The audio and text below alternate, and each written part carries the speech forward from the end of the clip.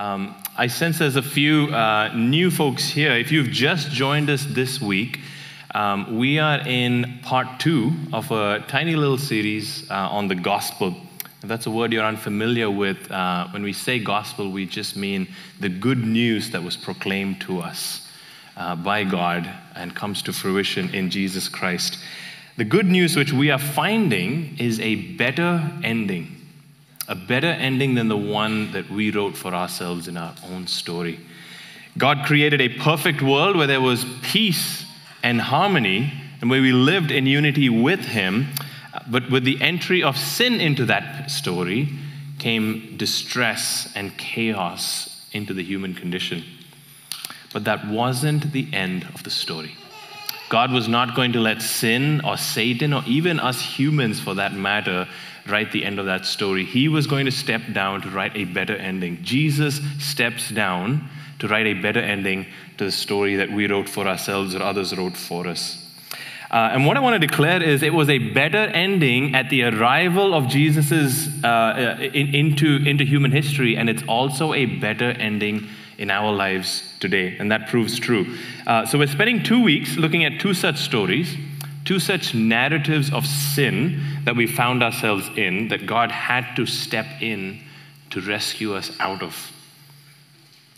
Those that were here last week, who remembers what we talked about last week? What was the problem and what did God do? Slavery, yes. And what did God do? Beautiful. Love that, love that. We were enslaved, but thanks be to God, He brings us into freedom. He rescues us. He liberates us. And here's what we talked about. When we were enslaved in sin, Jesus Christ, the great Redeemer, steps down to bring us out of the land of our slavery with an outstretched arm. And this week, we're going to look at another consequence of sin, how we were lost in sin, separated from God. But God steps in to find us, to restore us. So here's the main idea if you're a note taker. When we were lost in sin and utterly separated from God's presence, Jesus came down to come find us and restore us back home, back to the Father. And just like last week, we're going to look at this threefold. We're going to look at it theologically first. What did God do? What's His story? And get a sense, get an understanding of that. So we'll survey the Old and New Testament to get a sense of the gospel. We'll then make it personal and look at what is the fruit of the gospel in our life. How does that truth affect us? And then finally, we'll attempt with some tangible ways of being missional and inviting others into that story that we love so dearly.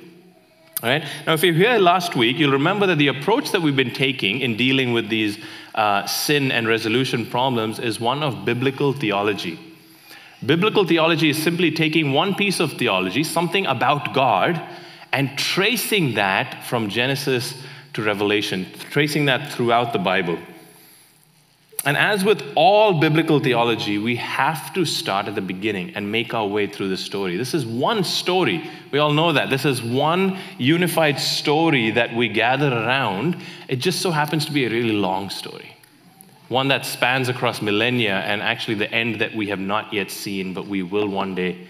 But it's one story. That being said, there's some of you here, you've been in class all week, and you were hoping for Sunday to be a little bit of a break. And to you, I want to extend my deepest condolences.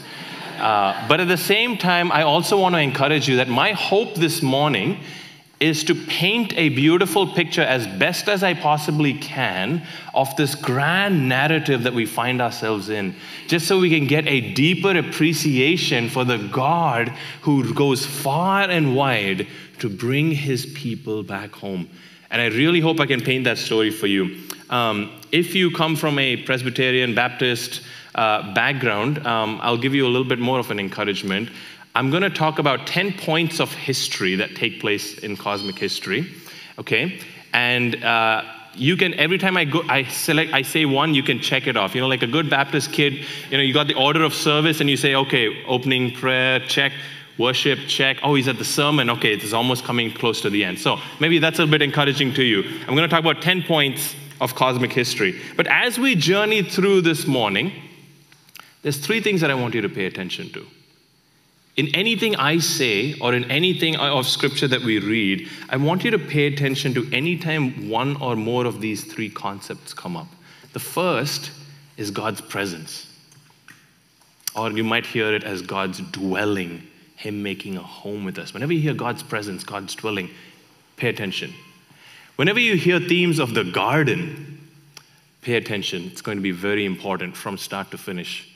And whenever you hear themes of exile, pay attention, because it's going to be heartbreaking but also beautiful at the same time. Anytime you hear themes of being sent out, cast out, being removed, sent outside, exile, pay attention. God's presence, the garden, and exile. That sound okay? All right, let's begin. We're going to start at creation. And we know a little bit of the story from last week, that in the beginning, God created the heavens and the earth and everything in it. Everything in it, including humans, and He looked at it all and He deemed it as good. That's where we begin, at creation. He deemed it as good. Our first parents, the first humans, Adam and Eve, enjoyed perfect harmony with their Creator. They lived in unity. They lived in union. There was beautiful intimacy between them. They were in the very presence of God. And they lived in a garden called the Garden of Eden. And through this garden flowed a river that watered the entire garden.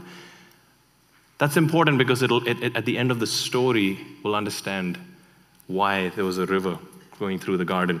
But in this garden, they shared beautiful intimacy, and they lived in covenant with God. And as with any covenant, there were terms and conditions to the covenant. This leads to life, and this leads to death. And God was very clear, very explicit in the terms of the covenant. You may eat and enjoy of any fruit, any tree, any plant in the garden, just not this one tree of knowledge, because in doing so, that'll result in death. Now, it's important to know it wasn't so much about the tree. It was more about obedience. God might as well have just said, stay off the grass. It was more so, do you trust and obey that I am wise, all loving, all caring, and all protective? And will you trust and live in that trust and in that obedience? So it's in this garden where there was once peace that Satan enters the scene and begins to tempt them, asking, did God really say that you would die if you ate from this tree? No, I don't think so. I don't think so. And it begins to start creating doubt, confusion, chaos in the mind, and they succumb and fall. This is a part of the story that we call the fall, bringing the curse of sin and death upon themselves, and as a result, getting exiled out of the garden. Exiled out of the garden. Gone was that intimacy that they shared with their Creator.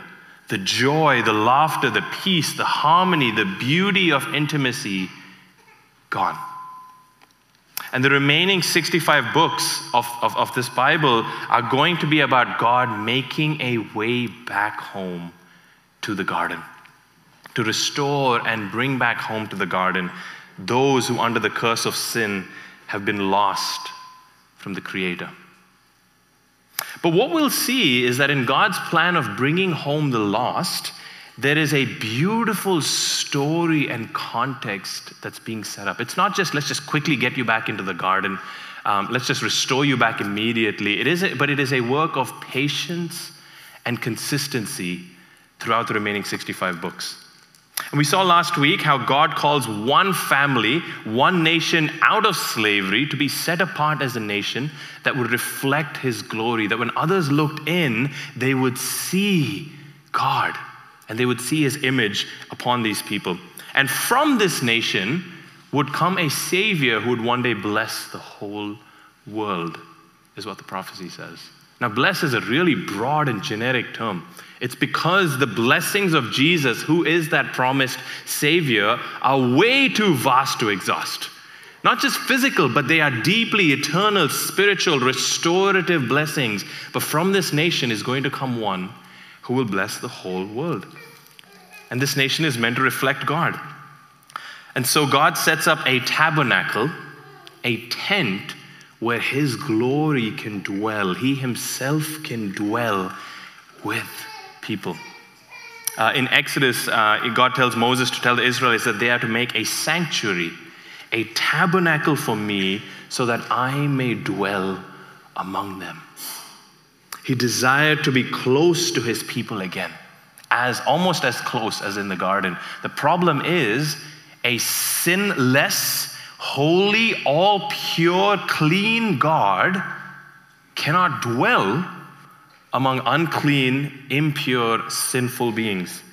So something needed to happen in order to bridge that gap between the holy and the unholy. And that's where we learn about the sacrificial system, which the entire Old Testament is all about. Now, if you're new to church, that's going to sound a little bit weird, but here's the idea behind it, that our sin leads to death. Those are the consequences of our sin. And a temporary covering of that sin was the shedding of blood of an innocent animal, because in the blood there is life.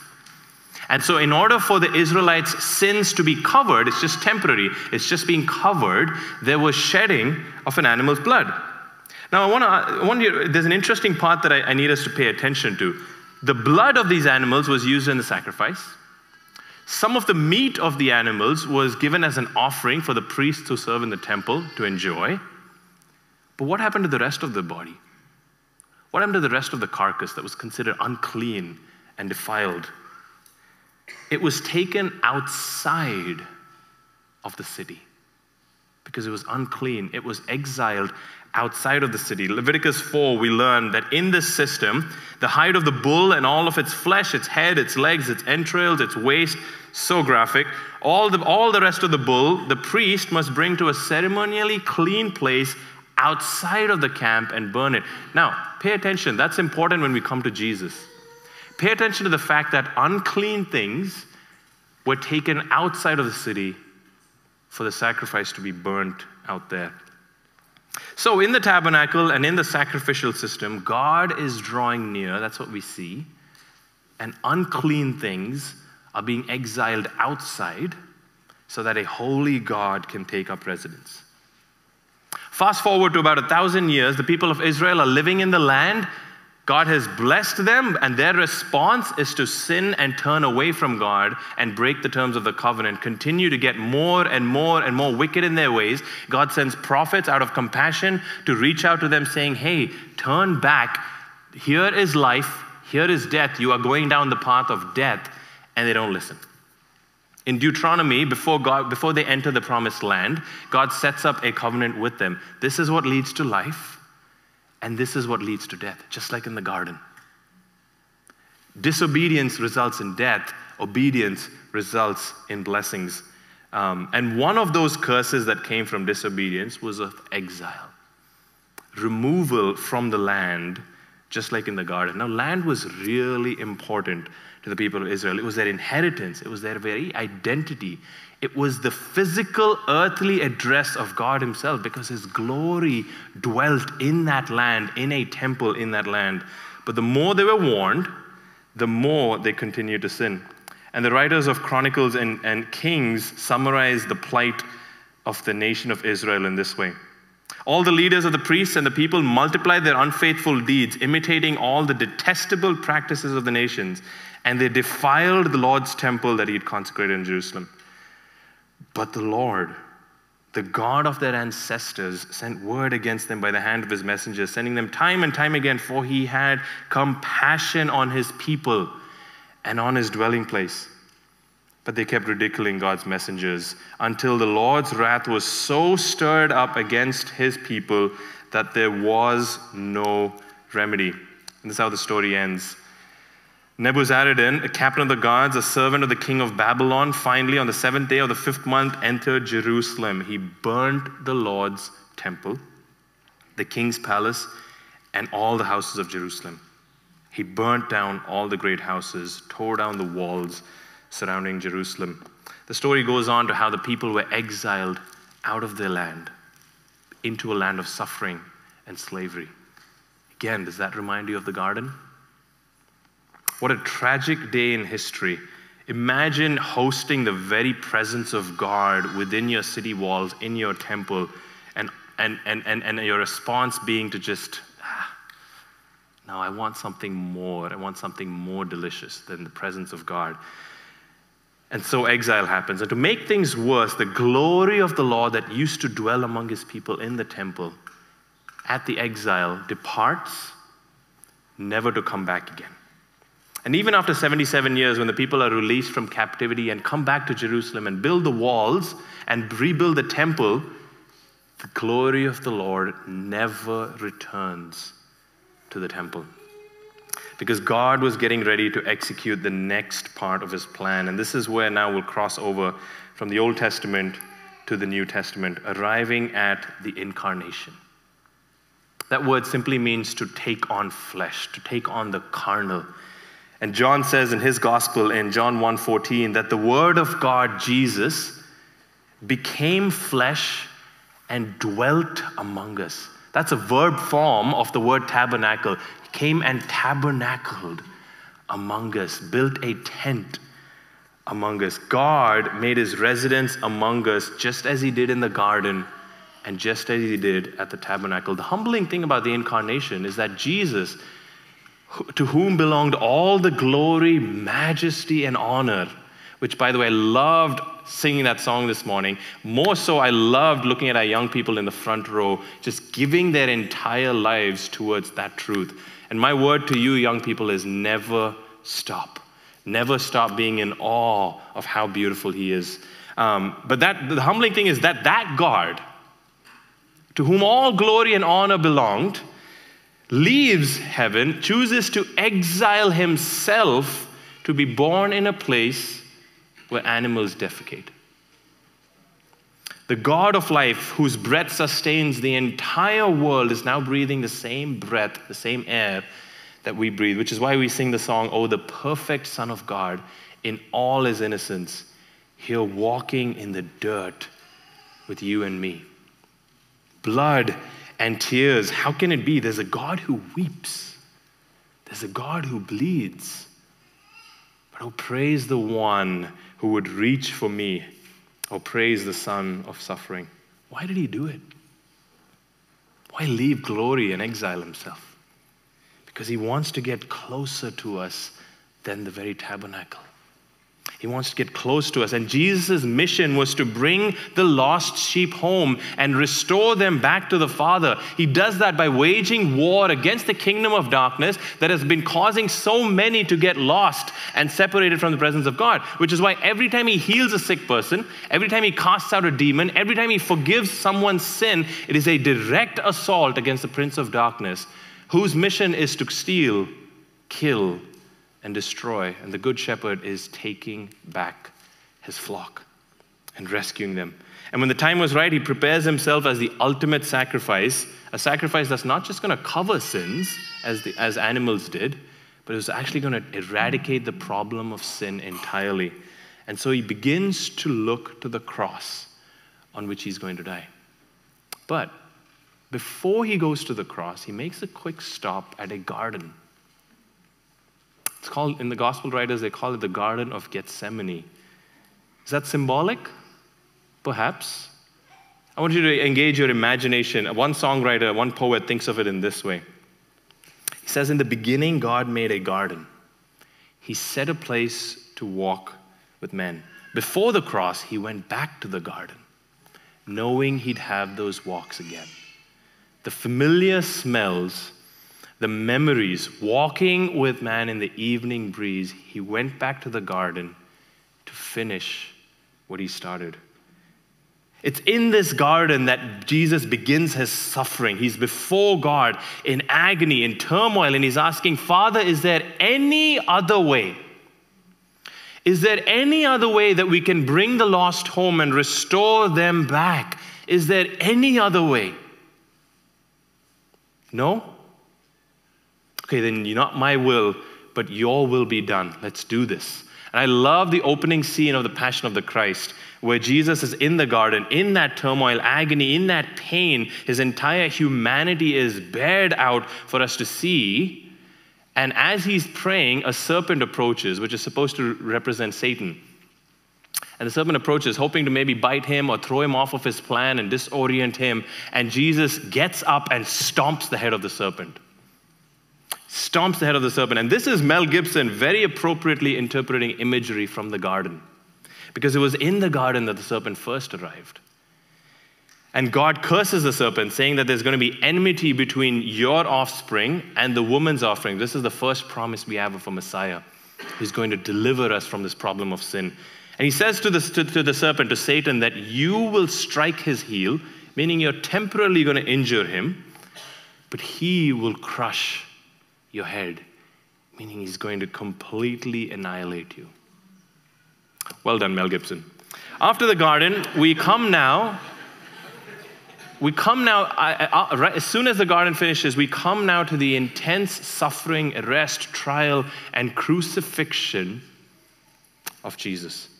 The God of all creation is publicly humiliated, mocked, treated unfairly with no proper trial, spat upon, abused in all manner, stripped, whipped to the point of death, and made to carry his cross outside Jerusalem, outside the city. Remember I told you to pay attention to this concept of the unclean things being taken outside of the city to be burned. The writer of Hebrews summarizes the sacrifice system in this way. He says, for the bodies of the animals whose blood is brought into the most holy place by the high priest as a sin offering are to be burnt outside the camp. Therefore, Jesus also suffered outside the gate so that he might sanctify the people by his own blood. Let us then go to him outside the camp, bearing his disgrace. Calvary, the hill on which Jesus died, even today is located outside of Jerusalem. And this is very intentional symbolism. As Protestants, we miss the tradition that the Catholics have of observing the stations of the cross. And the writer of Hebrews invites us, saying, look at the only sinless man with no filth of sin, no uncleanliness on him, the only man without sin, carrying the filthy sins of the entire world and making a trek outside the city to remove our uncleanliness. The perfect, sinless Lamb of God being exiled outside the city, giving up his life so that we can have life. And after dying, the friends of Jesus take down his body and bury him in a nearby tomb. Now, in John's account of Jesus' burial and resurrection, he states a really interesting random fact. It almost feels like it doesn't belong. It feels like it's a waste of ink. It feels like a very unnecessary detail. But this is what he says in John chapter 19. There was a garden in the place where he was crucified. A new tomb was in the garden. No one had yet been placed in it. They placed Jesus there because of the Jewish day of preparation, and since the tomb was nearby. So John is saying, guys, there was a garden where he died. Oh, okay, John. And then he was also buried in a garden. Oh, okay, John, sounds good. Oh, and by the way, when he rose to life, it was in the garden that Mary mistook him to be a gardener. Okay, John, we get it. You're obsessing about the garden. For whatever reason, have a new obsession about the garden. Oh, wait. Are you trying to tell us something? Because if you remember, the garden is where all crap hits the fan in the most cosmic sense of the word. That happens in the garden. It's in the garden where Satan thought he had the final word, but God's the one with the ink. And God writes a better ending in the burial and resurrection of Jesus. And now, the story is not finished yet, but this is certainly the most thrilling, the most exhilarating, the climax, the highest point of the story, because it's in the garden that the power of sin and death is broken when the Savior of the world gives up his life so that sins are paid for. And he comes back to life to put a seal on that promise, on that work. Susie Silk, a pastor from New York City, she draws this striking parallel, blew my mind. I'm so curious if it'll blow yours. She says, the garden is where a woman was deceived by Satan, and through her, terrible news goes out to the entire world. Now in this garden, through a woman who used to be formerly oppressed by 7 demons of Satan, and Jesus rescues her. In this garden and through this woman, the best news in the world is going to go forth. Jesus undoes the curse of Eve. We're getting closer now. Pun intended. We're getting close to the end of the story, but also God is drawing closer and closer because we're now at Pentecost. After his resurrection, Jesus spends about 40 more days presenting himself as proof to witnesses that he did indeed rise from the grave and proclaiming the kingdom of God before ascending back to heaven to sit at the right hand of the Father where he rightly belongs in all authority and glory and honor and majesty. And earlier in his life, he prepared his friends, saying, I must leave so that another can come, a helper, my very Spirit. Will be closer to you than what I am even now. So about a week later, when his disciples and others and friends are praying in the upper room, he sends his very Spirit, breathes upon them to come and dwell, for his Spirit to dwell in believers. Not around, in. Now again, if you're new to church or Christianity, that sounds really strange, but that is God saying that I want to be closer to my children than the tabernacle. And even closer, if possible, from the 33 years of ministry that Jesus had walking with people. I want to be even closer than that to all of my children. I want to be the very breath that they breathe, the very energy that drives and sustains them. I want to be one with my people. This, my friends, is God making a home in us. But in this world, there's still separation. While sin and death have been conquered, they still have a temporary grip and control over our lives. But it's this very Spirit of Christ that empowers us, convicts us, transforms us, gives us strength for this hour, gives us strength for this day, is strengthening us until that day when sin and death and Satan will be no more. In the new creation, when the war finally comes to an end, Satan, sin, and death will be completely destroyed. And after that, there will be a new city that will dominate the entire earth, full of God's glory with his people. John, when he sees a picture of that city, this is what he says, then I heard a loud voice from the throne. Look, God's dwelling is with humanity. That's that same word, tabernacle. God's dwelling is with humanity and he will live with them. They will be his peoples and God himself will be with them and will be their God. He will wipe away every tear from their eyes. Death will be no more. Grief, crying, and pain will be no more because the previous things have passed away. Then the one seated on the throne said, look, behold, I'm making everything new. I'm making everything new. We were once lost and separated from God's presence. He is now going to dwell with us and tabernacle with us.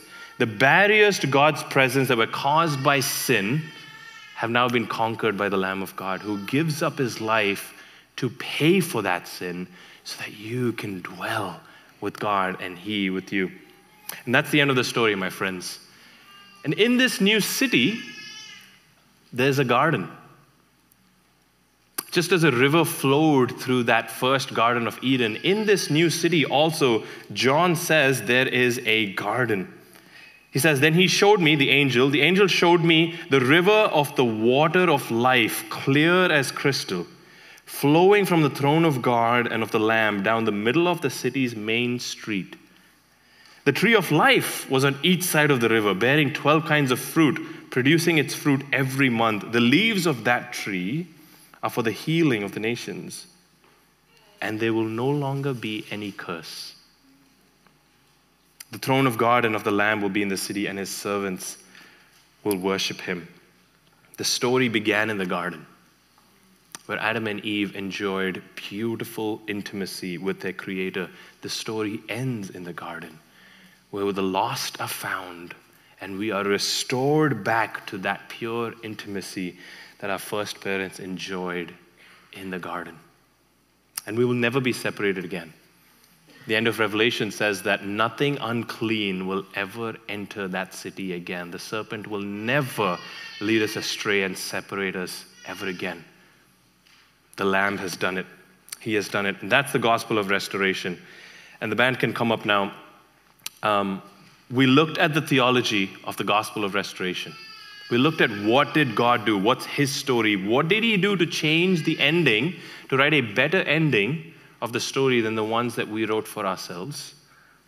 But we know that this is not true just of Adam or Eve or the Israelites, but each and every one of us.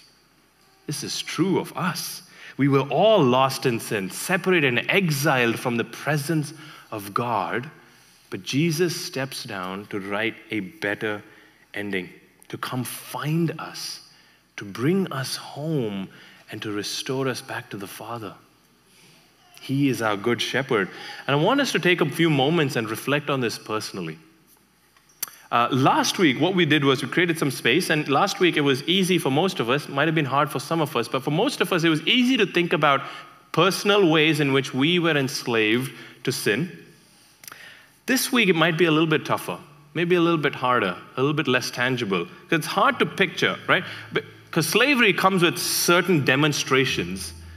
But being separated from God, that might be a little bit harder to understand or experience or maybe even be aware of.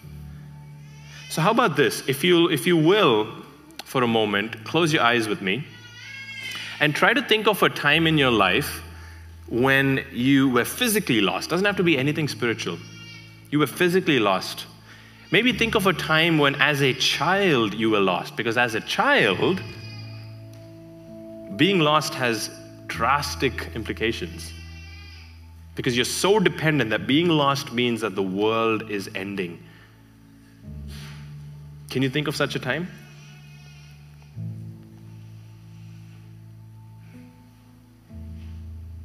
I remember it so clearly in my life, and just the darkness that I felt being separated from my parents. And I'm curious if you can. Do you remember that darkness, that anxiety, that uncertainty? Am I going to be okay? Is this the end? Is there any hope for me right now? Do you remember that? You can go ahead and open your eyes.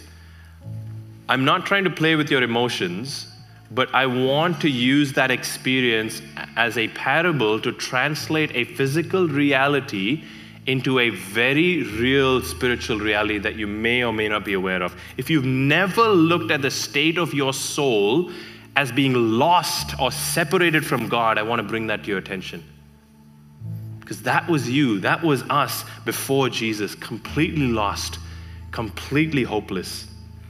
And there was no way to return to God unless Jesus made a way back home. One of his friends, Thomas, asks him, Lord, show us the way home. Show us the way to the Father.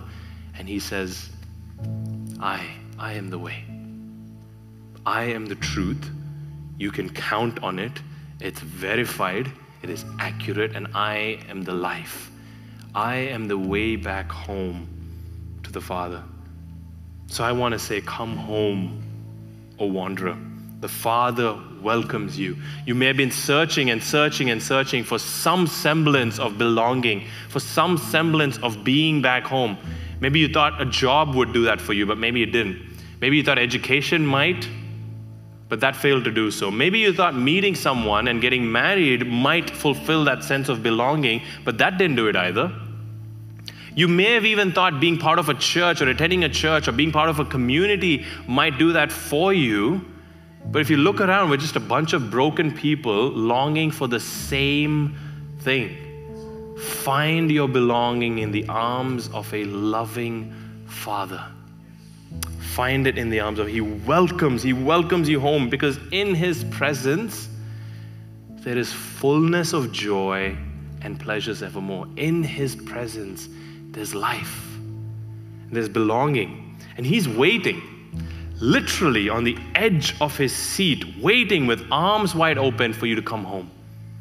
Jesus in Luke 15 tells 3 stories. One of a shepherd who loses one of his 100 sheep. Then he tells a story of a woman who loses one of her 10 coins. And then a father who loses one of his 2 sons. And each time, each story, a pursuit ensues. The shepherd is not content with just 99 sheep. He goes far and wide to find the one lost sheep. That's God.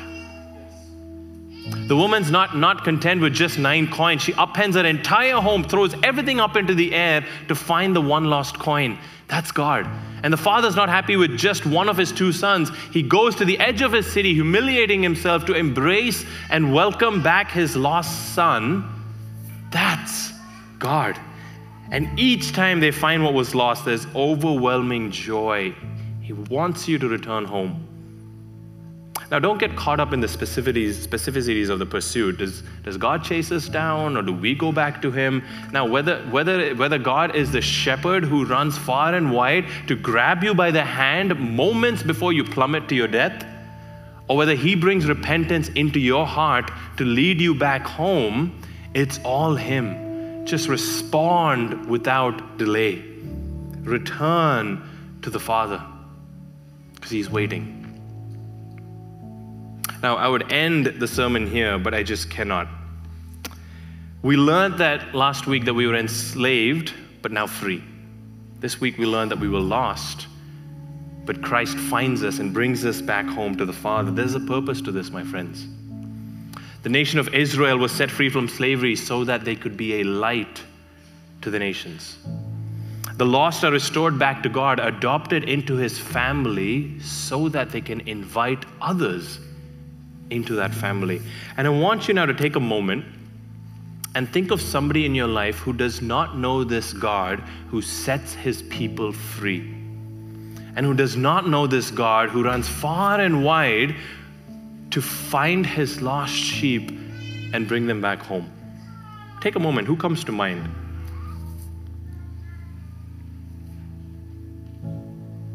I can think of one dear friend of mine. And I want to encourage you, take some things that we learned last week and this week. We wrote some things down last week on a piece of paper. You may have taken some notes this week. Get an appreciation for the story. So you're not faking it, but get an appreciation for what did God do? What has he done in your life? And who is he calling you to reach out to with that story? Now, you don't have to retell the entire story. You don't have to recite the entire theology of it, but God did something in your life, did he not? You have a story that is shareable, is it not? Share that story. It could be getting coffee with someone you haven't in a really long time. It could be taking some things you wrote down last week and forming that into a letter. Maybe writing a letter about your story of someone you haven't talked to in a really long time, and just say, hey, I just want to write some things down and want to share with you what God did in my life. Would you do that? Would you even consider doing that? It might be awkward, but these are just some ideas. Maybe come up with your own ideas. What are you going to do about the story that we've been soaking in the past couple of weeks? Who is God calling you to share that with? Because my friends, he's worthy. He is worthy of the praise and honor of not just you, but that person on your mind. I'll close with this. This is a scene from heaven right now. This is what's taking place, where everyone is crying out, worthy is the Lamb who was slaughtered to receive power and riches and wisdom and strength and honor and glory and blessing. Worthy is the Lamb of all of that. Every creature in heaven, on earth, under the earth, on the sea, and everything in them is saying blessing and honor and glory and power be to the one seated on the throne and to the Lamb forever and ever. Amen. Amen. Let me pray for us. Jesus, the words that come to my mind are thank you, but they drastically fall short as a response of what you've done. That deep is your grace. That powerful is your work. And we just come with our thank you, our appreciation that you care so much for us that you wouldn't leave us in our lostness. You could have ended the human project at the fall, but no, you wanted us back, and you made a way for us to come back. Jesus, you are the way back. We give you honor for that. We praise you for that. We thank you for that. Fill us, Lord, with that story, and compel us, Lord, to share that story, inviting others into that family. We love you, Lord. In your name we pray. Amen.